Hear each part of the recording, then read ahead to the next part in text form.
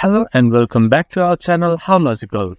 Today in this video, I am going to show you how to log into your Keka employee account.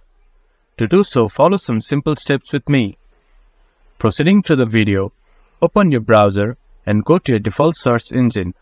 Then search Keka employee login. Go to the first result that shows up or go to app.keka.com. Then enter your email or mobile number. You can log in with your Keka username, Microsoft account, or your Google account. Once you have entered your login credential, press continue. Then enter your password.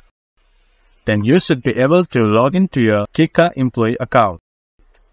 This much for today's video. If you guys find our video helpful, please leave a like and comment. And do not forget to subscribe our channel and hit the bell icon. I'll see you guys again in our next video. Thank you.